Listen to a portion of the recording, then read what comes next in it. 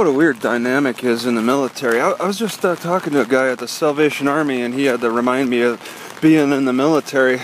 And I was thinking about my TI instructor and how I was actually like attracted to my TI instructor. I actually felt like she was attractive, like physically. Now, how can you be attracted to a TI instructor? How do you get away with that? I mean, that changes your experience in the military a lot. Because I have to wonder, you know, if she had attractions for the guys that she also disciplined as well.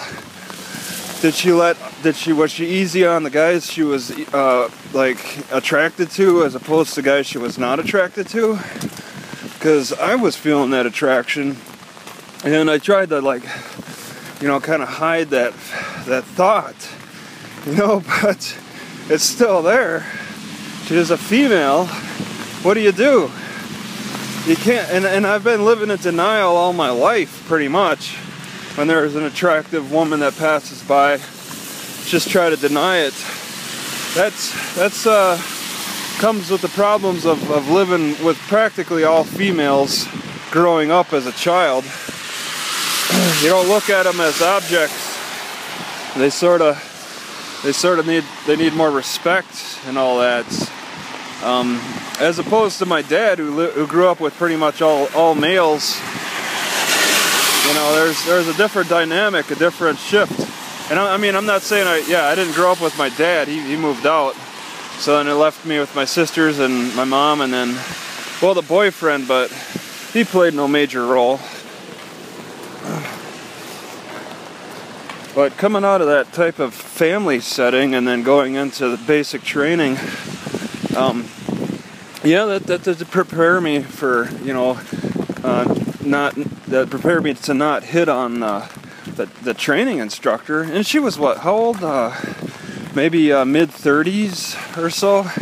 She already had a child, but I don't know. There's just some kind of attractive quality about her that I liked, and I've found it in other ladies I've seen throughout the years that have had similar features.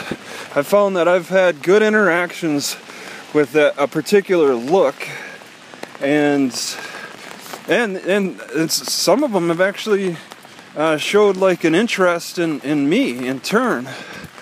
And how to describe that? How to describe the physical? Because I look at Chinese face reading as being very plausible. You know, it seems to be freckles, which I guess a lot of guys, you know, are into. But it seems like I have good interactions with.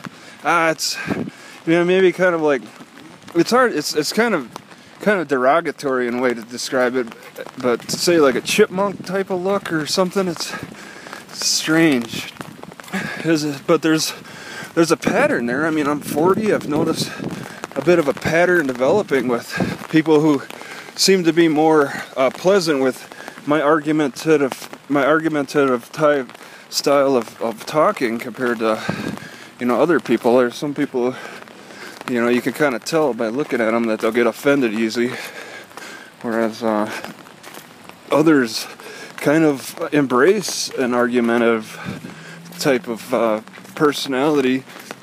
So there's just something to think about. I just wanted to bring out on words here.